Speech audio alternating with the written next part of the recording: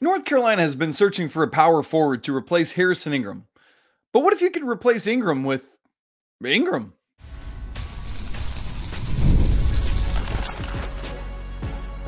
You are Locked On Tar Heels, your daily podcast on the UNC Tar Heels. Part of the Locked On Podcast Network, your team every day. Hey there, what's up? It's Friday, May 3rd, 2024. It's my mom's birthday.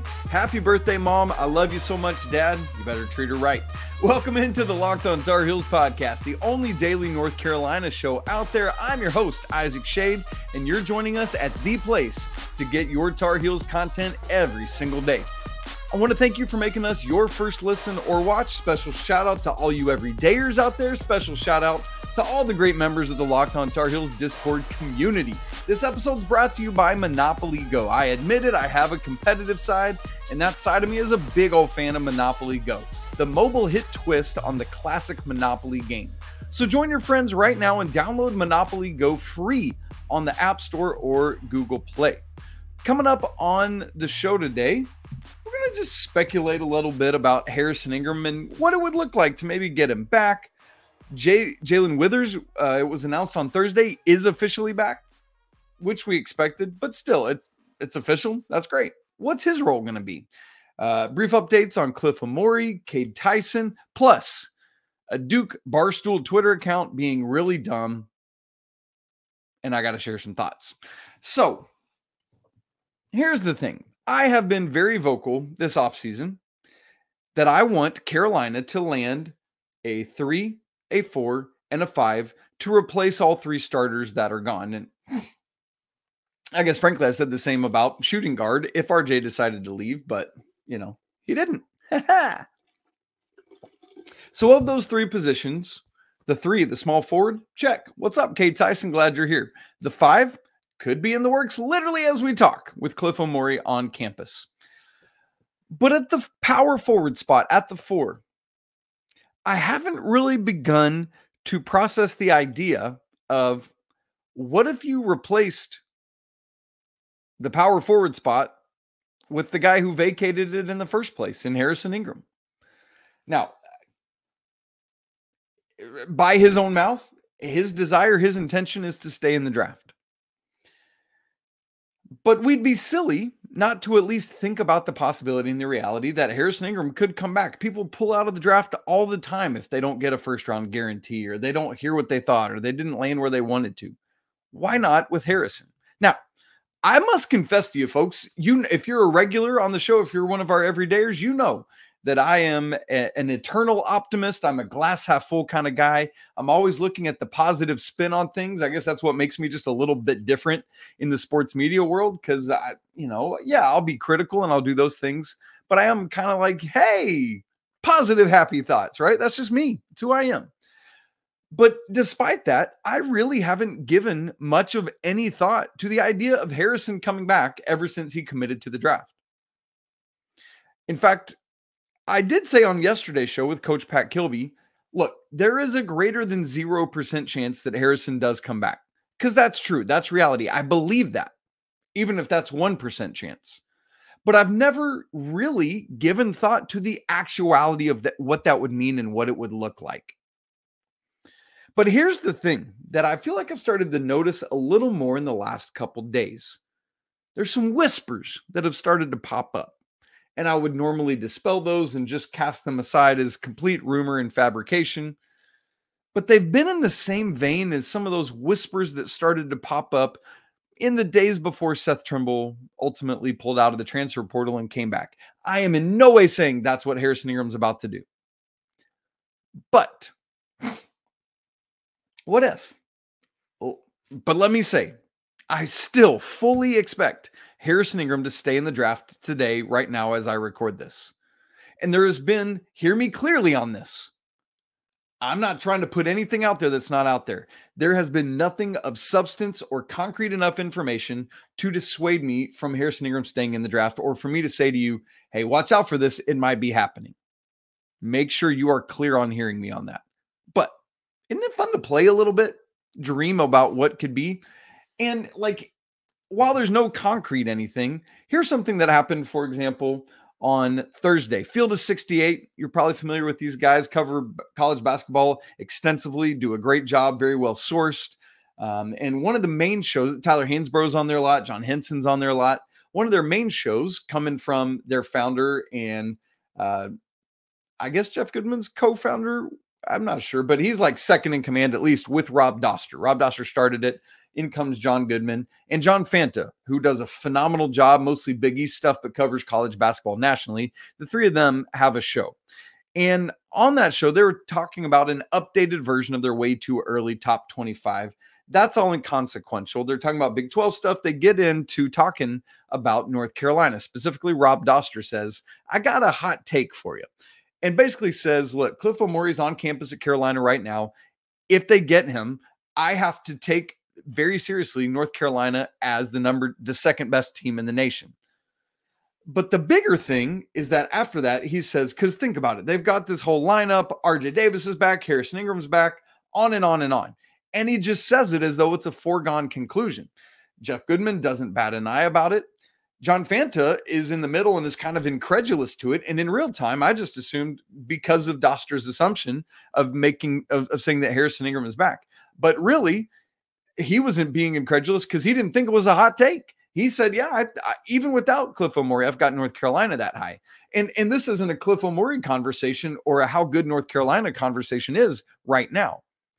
My question is, why are they assuming that Harrison Ingram's a foregone conclusion? I've got three possibilities for the answer to that. Number one, it's insider information that they have that none of the rest of us have uncovered yet. Very well could be that. Number two, did he just misspeak and neither Jeff Goodman nor John Fanta caught it or was any the wiser, right? Like just assuming that Harrison Ingram was still there or that he wasn't really going to stay in the draft, that kind of thing without any real information. That happens too. Look, as somebody that talks all the time and for a living, I say dumb and stupid and wrong stuff all the time. And people call me out on it on YouTube comments or say I talk weird or something. I don't know, like it happens all the time when you talk a lot. So I get that. He could have just misspoke. Or third, maybe he's just making an assumption. Like, hey, ultimately, I think Harrison Ingram's going to pull out and come back, and we're just going to assume it right now. Those are kind of the three possibilities I could see. But I do want to say, play a little what if, right? What if Harrison Ingram does come back to North Carolina? Let's say that also you land Cliff Omoruyi alongside with that. And at that point, I'd argue that, yeah, Carolina is a top 5, if not top 3, top 2 team in the nation right there with Kansas. And at that point, I'd also argue that you're done. You don't need anybody else because that's 12 of your 13 scholarships spent. Think about the starting lineup. You got 3 of your 5 starters back in Elliot Cadeau, RJ Davis, and Harrison Ingram.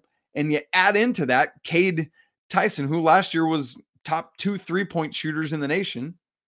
And Cliff Omoruyi, who's going to dunk everything in sight that Elliot Cadeau lobs to him and then block everything on the other side of the floor. That's a great starting 5 and a starting 5 I'd put up with just about anybody in America, especially if Elliot Cadeau takes the sophomore leap that we all hope and expect he will. But then even your bench, like if you took the top 5 guys, the guys that in my opinion are the top 5 off the bench, they could compete in some mid-major conferences. The next 5 off the bench, in some order, Seth Trimble, Ian Jackson, Jae'lyn Withers, Jalen Washington, and Drake Powell. And I believe legitimately with those 10, Carolina probably goes 10 deep next year, depending on how well Ian Jackson and Drake Powell adjust and how quickly they adjust to the college game. And I know they're uber talented guys. I'm not saying they're not, so I don't need all the comments about it. I'm just saying sometimes it takes guys a little bit longer. That's it. That's all I'm saying. And then in terms of Zayden High and James Brown, I would expect them to get minutes here and there, but to just not be as used as much as those top 10 guys. Y'all, that's a lineup right there. Holy smokes. So, yes, I'm a proponent of landing a 4, of landing a power forward. But if you're giving me the option of Harrison Ingram being that power forward, everyone else can go away. I want that man back in Chapel Hill yesterday. So we'll keep our eyes on it. Who knows if there ends up being any reality to that? But it is something that we at least have to think about and speculate and wonder about. Like, what if he comes back? Because that's a very possible reality. Now, I mentioned it earlier, and we expected this news, but on Thursday, it was officially announced that Jae'lyn Withers is coming back. So I want to have a conversation about what's his role going to look like this year. We just unpacked a possibility of who the 12, maybe 12 scholarship players at Carolina are out of 13 scholarships that are available. How does Jay Witt fit into all that? We'll talk about it in just a second. Right after I tell you about eBay Motors. Passion, drive, and patience. What brings home the winning trophy is also what keeps your ride or die alive. eBay Motors has everything you need to maintain your vehicle and level it up to peak performance. From superchargers to roof racks, exhaust kits to LED headlights, and more. Whether you're into speed or power or style, eBay Motors has got you covered. With over 122 million parts for your number one ride or die, you'll always find exactly what you're looking for. And with eBay Guaranteed Fit, your part is guaranteed to fit your ride every time or your money back. Why? Because with eBay Motors, you're burning rubber, not cash. With all the parts you want at the prices you need, it's easy to turn that car into the MVP and bring home a win. So keep your ride or die alive right now at ebaymotors.com. Eligible items only, exclusions apply. eBay Guaranteed Fit only available to U.S. customers. On Thursday, Jon Rothstein tweeted, quote, Jae'lyn Withers tells me that he's returning to North Carolina next season and will use his additional year of eligibility, end quote. Hey, this is the assumption we've all had. Jae'lyn Withers is coming back unless we hear noise to the other that he would be transferring or, maybe test the draft waters because it is his last year. And why not, right? Why not go through the process, learn a little bit more about yourself? I get it. But with no noise, no news. And even though the transfer portal is closed, remember that you could still hear names leaking out today, Friday, tomorrow, Saturday, even, into early next week. I wouldn't be surprised if we heard another couple names. So while we expected it, this is good clarification from Jay Witt to know fully, truly, he's back. And so because this was expected, I already had this on our scholarship chart, Jae'lyn Withers and RJ Davis both back as fifth-year seniors, although this is actually Jae'lyn Withers' sixth year in college, because he had a redshirt year his first year at Louisville, then played 3 years, then came to Carolina, and then year 2 at Carolina. So that's pretty crazy. But again, get old, stay old. That's what Carolina's doing right now. And I want to say this. This is it's not even a hot take on it. It's just a take. Good for Jae'lyn Withers for staying. In a day and age when any dude can go anywhere he wants, any dudette can go anywhere she wants because of what the rules are now with transfers, there's just something to be said for people who are willing to stick it out, even if they're not getting the level of playing time or production that they either want to have or that they had previously had at another school. He could easily have left in search of more playing time, in search of a different or more integral role with the team. But no, Jay Witt, what this says to me is that this dude is bought in. He believes in what Hubert Davis is selling. And I don't mean that to sound like Hubert Davis is a salesman going door to door selling you soap. See, I come buy my soap. No, it's like when I say he's buying what Hubert Davis is selling, Hubert Davis is selling North Carolina. Hubert Davis is selling a chance to be part of something bigger than yourself. Hubert Davis is selling a 40-year decision. And Jae'lyn Withers is buying into that. He recognizes that this team could be something very, very special. And he wants to be part of it. Now, let me say something else about Jae'lyn Withers. He had an up and down first year at North Carolina. We can recognize that. There were some really good moments. There were some really not as good moments. But unfortunately for him, in the same way that, a lot of what remains on people's minds about RJ's year last year was his 0 for 9 from 3 in the final game of the season. In fact, I had somebody in our YouTube comments this week when RJ announced he was coming back, it was just like all in on 0 for 9. Terrible. Why is he coming back? It's like, come on, man. What are we doing? Do you recognize what this kid did for this team last year? No, I got no time for that. But unfortunately for Jae'lyn Withers, because of that decision he made to attempt that three-point shot late in the Alabama game, early in the shot clock, that is what people pin on him and his year last year. And let me say this. I And the majority of us out there, I bet all of you out there listening or watching have been frustrated about that. Media and fans alike have been very critical of that three-point attempt. And we should be. It was not a good shot. It was not recognition of time and score and circumstance. And I got to be honest, it still haunts me. But with hindsight, I do recognize that there were a multitude of things that could have or should have happened from North Carolina in that game, or that ordinarily would have happened from North Carolina in other games throughout the season that would render that moment moot, where it wouldn't have mattered because had he had the ball in that moment, Carolina should have been up 7 to 10 points. But unfortunately, North Carolina played a C-, D+ version of themselves that night. Instead of, even if they play a B version of themselves, they beat Bama by that 7 to 10 point margin.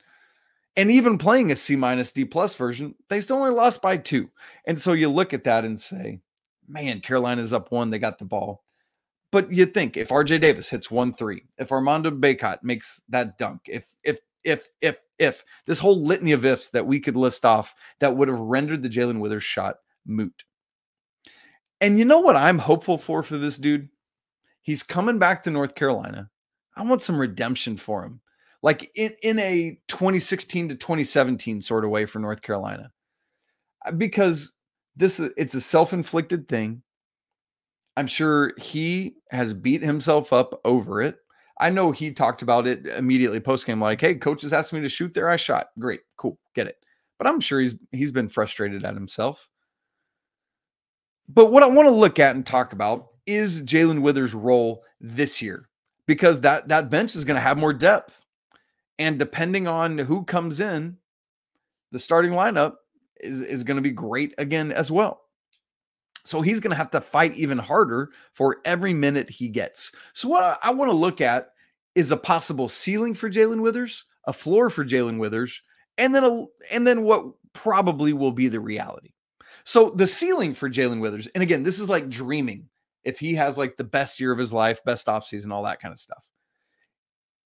Ceiling, he's the starting power forward. Again, I'm not saying that's the reality. I'm not saying that's going to happen. I'm saying that's the dream scenario. Starting power forward, 15, 20 minutes a game. What, 8 to 10 points, 5 to 7 rebounds a game. Very consistent, very high level. Great decision-making, understands his role well and plays within that. Less dribbling, allows others to do that, and then he makes the plays that are better for him. He's a madman on the offensive glass, putback after putback after putback. He uses his athleticism to frustrate opponents on the defense while playing within the team defensive principles. Gets to the free throw line 2 times a game. Gets up to, 80%. He had a career high 78% last year. Again, in this ceiling scenario, shoots 38 to 40% from 3 on 2 attempts per game. And that's not wild. He hit 41.7% on 3 attempts a year, or 3 attempts a game his junior year at Louisville. Last year, though, he shot 20% on half an attempt a game. So, and then to round out that ceiling, that dream scenario, 65% on 2s, on 2 to 3 attempts a game. Last year, he was 62%. So again, it's not all that wild. But we don't always get to see the ceiling. What about a floor for Jae'lyn Withers? Well, a floor would be there's just too much talent, too much manpower, and he can't get out of his own head about it. And he kind of gets buried on the depth chart and plays just 5 to 7 minutes a game, shoots 20% from 3 again, down to 70% on free throws, which I know is still good, but it's not what he can do. Is a poor decision maker, dribbles way too much, tries to do too much, plays not within himself. The turnovers creep up to over 2 a game, like what happened his junior year at Louisville. Like those kind of things are the floor to me. But the reality, I think, is somewhere in between that floor and that ceiling. And the reality could be really good for what Carolina needs him to do, and that's critical. Everyone has to play a role. So in reality, here's what I think Jae'lyn Withers is this year. And I'd love to hear your feedback on this. Are you with me? Do you think he plays more of a role, less of a role? Where are you at? But in reality, I would say he plays a critical part of bench depth I think Carolina gets someone else at the 4, whether it's Harrison Ingram back like we speculated or somebody else, but that he still plays in that 10 to 12 minutes a range. Keep in mind, of Carolina's 8-man rotation last year, it was he, Jalen Washington, and Seth Trimble as the main part of the bench rotation. And they're all back. And I expect them to still come off the bench because of the other pieces that Carolina has and that they've added. And plus, as I said, you add in Ian Jackson, Drake Powell, and James Brown, and you've also got Zayden High. So it is a loaded bench. But in reality, I also expect him to play within himself a little more. I expect him to understand his role better than he did, especially in the early parts of last year where he's still trying to figure out who am I as part of this team. I expect him to cut his mental errors down to maybe 1 every 2 or 3 games. I expect him to dribble less and allow others to do that. I expect him to get to the offensive glass, get an offensive rebound or 2 a game with a putback or 2 a game. When he was really shining down the stretch of last season, that's what he did so well. Attacked the offensive glass like a madman and got lots of putbacks. Like there was at Cameron right before halftime, right? You remember that? That was a critical part of Carolina winning that basketball game. And then, in terms of some stats, I expect 5 points, 4 or 5 rebounds a game from him, 60% from 2, 35% from 3 to kind of average out. It's funny. He's kind of bounced back and forth every year of college so far. Go look at his stats and you'll see he's ping-ponged back and forth from really bad to really good to really bad to really good. Actually, it's flipped of that. He's started really good, really bad his sophomore year. His best 3-point shooting is junior year, really bad last year. So if that continues, he's going to shoot great from 3 this year. And then I'd say 75% from the free throw line. All of that to me is the reality of expectation for Jae'lyn Withers. Again, I'd like to hear what your thoughts are on that. Well, folks, got a grab bag for you to wrap up the show today. Updates on Cliff Omoruyi, Cade Tyson, and a completely tone-deaf tweet from Barstool's Duke account. All that coming up in just a second. Right after I tell you about Monopoly Go. All right, look, game off, timeout. We got to pause and talk more about Monopoly Go. And I know what you're saying. Look, Isaac, flag on the play. Come on, dude. You're already talking about this a lot. But there really is so much good stuff in this game that I want to tell you a little more. In Monopoly Go, you can team up with your friends for timed tournaments where you work together to build up your boards. And the more you win together, the more prizes you unlock. Here's some examples. Unique stickers that you can trade with friends to complete albums for big prizes. How about some cool new playing pieces you can use to travel the boards with? They've also got a hilarious set of emojis that you can use to taunt your friends when you smash their buildings or heist their vaults. Plus, Monopoly Go feels new and exciting every day with constantly changing tournaments and challenges. A ton of these include their own unique mini games like digging for treasure or a robot pachinko machine. And there's always new timed events that help you win big, like massive multipliers for everything you win or rent frenzies. There's always something fun to discover in Monopoly Go. So get off the bench, go download it now for free at Google Play or the App Store. Game on. Got some updates for you to wrap up today's show. Let's start with Cliff Omoruyi. This is the guy that everyone's looking at. This is a critical and crucial visit. It started on Thursday. And where I'm at is that I'm so glad that Carolina was able to get Cliff Omoruyi on campus. I really, really was worried that he was going to go to Tuscaloosa and never make it out. Would eventually go back to Rutgers, but that was it. And so the fact that he came out and said, no, I'm still going to North Carolina and that's my last visit. And we're going to go and we're going to do that thing gave me so much encouragement. Because how good it is to get on campus. How good Hubert Davis is at being closing the deal. So I feel very good about it. I'm not saying I feel very good that he's going to commit. I'm just saying the fact that he came to campus is a massive win for North Carolina. And for all those of you who are wondering, no, I was not able to go out of town. And so I apologize. Hashtag if you know, you know. So hopefully I didn't screw us up there and jinx us by staying in town. The other bit of news on Carolina's loan transfer that they've gotten a commitment from already, Cade Tyson. On Thursday, I believe it was, Tar Heel Illustrated, that's Andrew Jones and company, reported that Cade Tyson is going to report to Chapel Hill on May 15th. We'll be there to start workouts, be part of summer session. And so you love this. This guy's getting here early. I mean, as of today, May 3rd, that's just 12 days from now that Cade Tyson's going to be there. And so that's great to see. You think about last summer when Harrison Ingram, just because of Stanford's schedule, wasn't able to come till later in the summer prep. And so hopefully getting Cade Tyson in early like this is going to be huge for the Tar Heels. All right, look, anytime that Duke people do things silly, we got to talk about it. So earlier this week, as you are very well aware, because of the great news, RJ Davis announced he was coming back to North Carolina. The North Carolina college, the UNC _basketball account tweeted, the why not for kind of a profile picture of RJ, and Duke Barstool quote tweeted it and said, with weird capitalized and not capitalized stuff, where was he going to go? Kind of poking fun like, well, of course he came back. He wasn't going to go to the draft. And here's what's so insanely tone deaf about that. Both programs, North Carolina and Duke, had a veteran guard that had one more year of eligibility, that was essentially team captain. One of them, RJ Davis, decided to come back.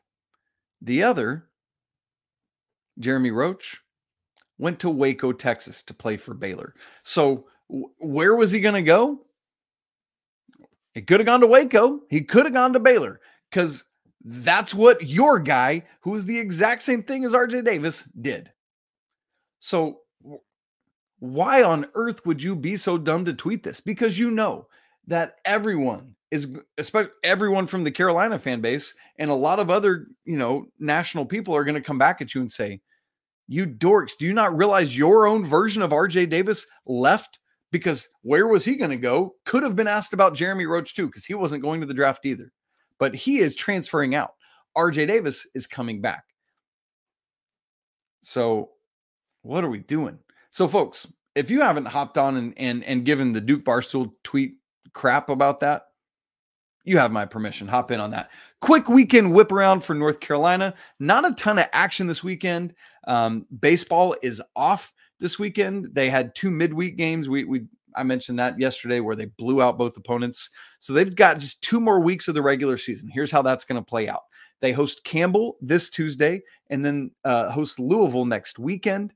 And then the week after that, the final week of the regular season, they're at UNCW on Tuesday and then at Duke to wrap up the regular season. So we'll keep our eyes on that. Right now, the Tar Heels lead the Coastal and have the 2nd best overall ACC record. They're ranked 12th right now, but they're 6th in the RPI. So sitting in good position to be one of those 8 national hosts for the Super Regionals. Just got to keep winning, got to keep putting yourself in that position.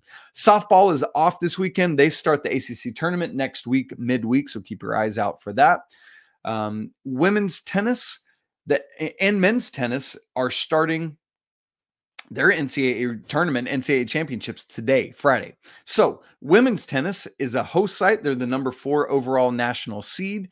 The other 3 teams kind of in their regional are Navy in Wisconsin and William and Mary. So Wisconsin and William and Mary kick it off today at 3 p.m. Eastern, followed by the Tar Heels and Navy. The estimated time is 6 p.m. Eastern. The 2 winners play on Saturday at 6 for the chance to go on to the Sweet 16. So keep your eyes open for that.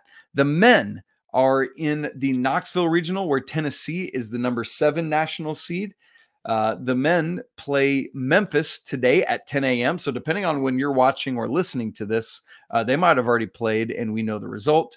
The winner plays the winner of Tennessee and ETSU. That's East Tennessee State University, which, quick connection there, is essentially in the same town where Milligan is, where Coach Rob is the head coach. So just some fun stuff there.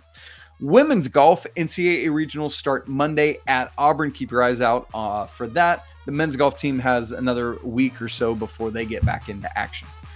All right, gang, it's been another great week here on Locked On Tar Heels. I cannot thank you enough for everyone who joins us all the time. It's an absolute blast to be part of this, and I hope you love it as much as I do. We'll be back with you on Monday unless news breaks this weekend, whether it's Cliff Omoruyi, good or bad.